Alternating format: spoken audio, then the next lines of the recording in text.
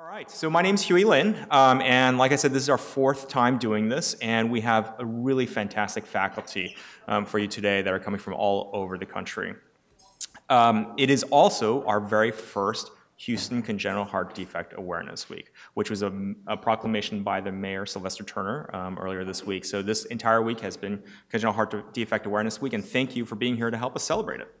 So why are we here? Saturday morning, 8 o'clock in the morning. Some of you probably here since 7:30. Well, for those of us here in the front couple rows, we know that this is what adult congenital heart disease population looks like. And the reason why that's the case is this. So how many of you guys have actually seen Fantasia within the last 5 years? Raise your hand. Okay, how many of you guys actually remember the Sorcerer's Apprentice story? Okay, thinning out crowd. Okay, so here's what happens in the Sorcerer's Apprentice. Okay, Mickey is the Sorcerer's Apprentice. The sorcerer goes away and does something else, and so Mickey finds the sorcerer's magical hat, and it confers on him all these magical powers. And Mickey is the apprentice, so he has to do these chores, he has to wash the floorboards, etc., etc. So he gets this brilliant idea that while the sorcerer is away, he's going to put on the magical hat, and he's going to start to create some magic so he doesn't have to actually do those chores. And the analogy here is that's what happened when we started doing cardiopulmonary bypass for the very first time in the 1950s. And then even prior to that, there was the first real congenital heart surgery where we actually allowed blue babies to survive starting in the 1940s. But what happens from there is just like Mickey starts to have these magical successes where he gets these broomsticks and buckets to start to clean the floors on their own and fill the buckets and start to do these amazing things, every half decade we start to have a population of patients that prior to this didn't survive childhood. And now we're having these amazing successes all the way into the 1980s where we started seeing for the very first time single ventricle patients surviving through childhood and into now adulthood. So what that means is we have been so successful in the congenital heart community that a child born today has more than 95% likelihood of surviving to adulthood, which means that we have this entire population of patients that we may be completely unprepared for. And so the reason why we're here today is so that we can all together take care of these patients together, because that's what it's going to take. And I'll tell you a little bit more about that. So this is just an example of what we're dealing with. So here in Houston, across the street at Texas Children's Hospital, this is their annual report. And in dark blue in 2014, you see that they operated on more than about 920 hearts, okay? And so when you start looking at the number of pediatric cardiologists in Houston, it's between 50 to 80 depending on the number of FTEs that you're actually counting. Unfortunately, there are only 5 adult congenital heart doctors here in Houston, which means that there's something imbalanced about how we're actually looking at this. In addition, if you think about just the basic numbers, right, the average pediatric cardiologist will take care of these patients for about 18 years of their lives. And then this magical thing's supposed to happen where they come to the adult side, and then we take care of them for about 50 to 60 years because these patients are now getting to normal life expectancy. And so you can see where this becomes a real problem. In addition to that, transition is not perfect. So we don't have a perfect way of getting these patients from childhood to an adult congenital specialist. And so most of the patients are lost to follow-up completely. In fact, they're not seeing any physicians at all.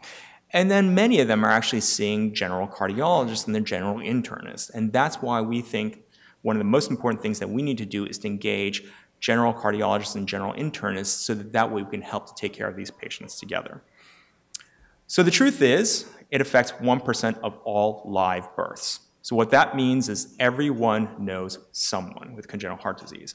And what do I mean by that? Well, it actually turns out that not only do you have patients with congenital heart disease that you may not actually recognize, you have friends, family, loved ones that may have congenital heart disease that you may not recognize.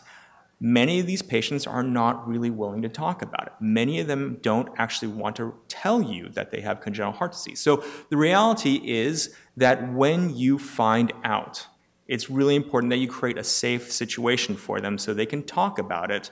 And then you encourage them to understand that they need to get into specialized congenital heart care. And that's going to be a theme that you're going to see recurring throughout the talks today, because you're going to get a flavor for all the different types of things that can happen to these patients when they reach adulthood.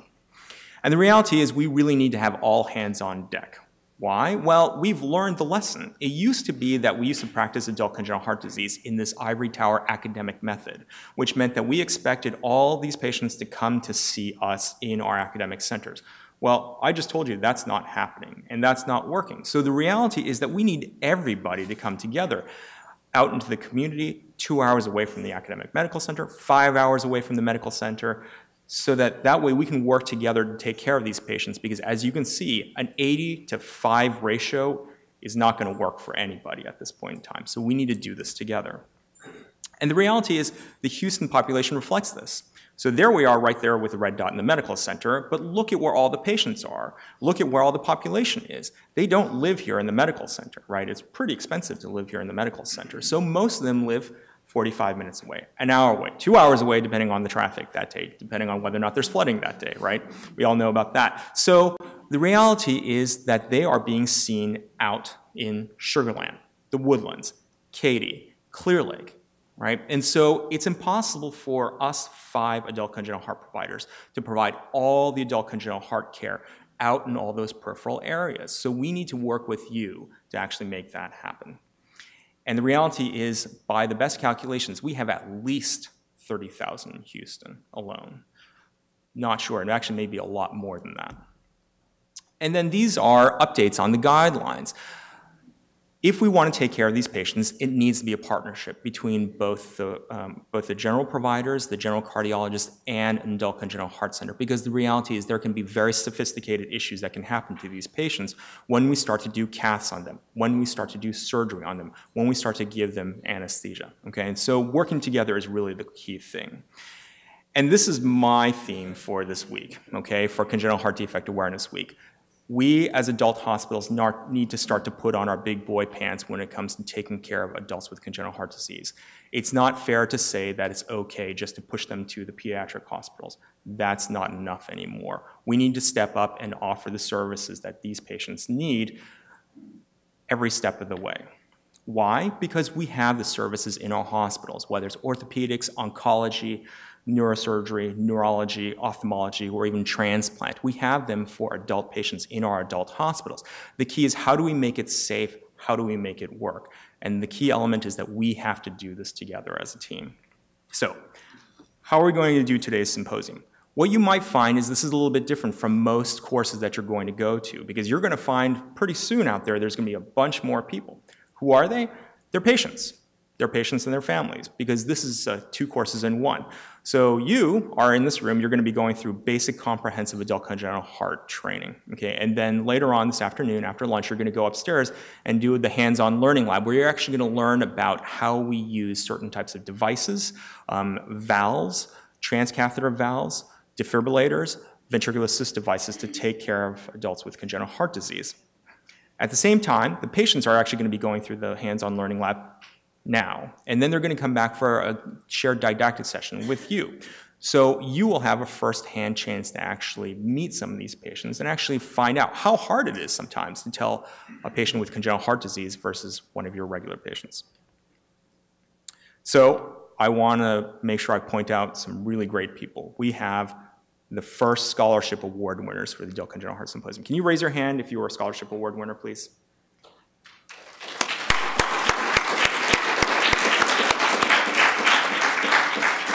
These 3 folks were so dedicated to travel from another country, across state lines, to come and join us today. So they are showing some incredible dedication to adult congenital heart disease. So anyway, the final thing that I want to say is this is a safe space. Please ask questions. Poll Everywhere will let you ask questions anonymously, but at the same time, if you want to just tweet us afterwards, send us a message on direct messaging on Twitter, that would be a great way to actually communicate with us as well, okay? We want to allow every single possible question to come up. If you have any question, even if you think it's stupid, even if you think it reflects you didn't really pay attention during the course, that's okay. Come up to us afterwards, pull us aside, and ask those questions. Thank you for joining us and supporting congenital heart disease awareness. Now you are going to be our ambassadors from today forward, so that you can help us to bring these congenital heart disease patients back into care and make sure they're getting the safe preventive care that they're actually going to need.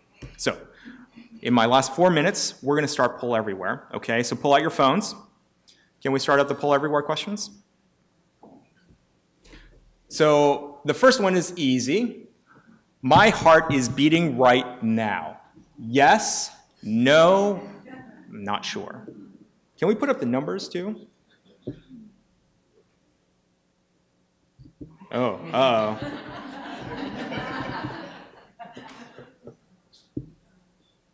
That's pretty worrisome.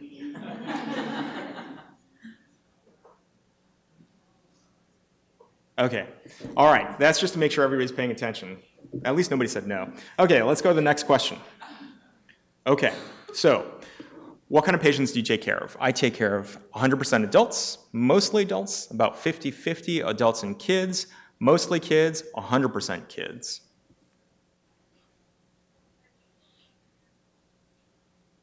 I guess I should have put in don't know.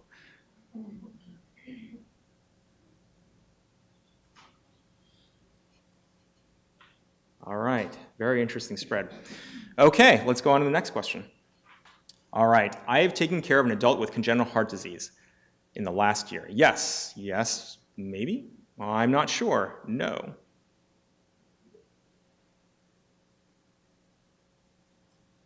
Oh, somebody changed their answer.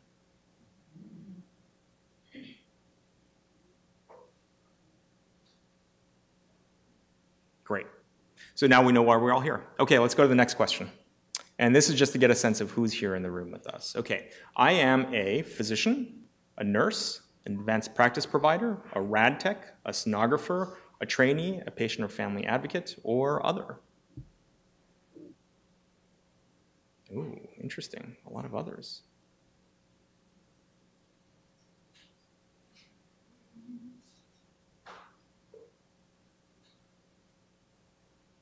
Great. Okay.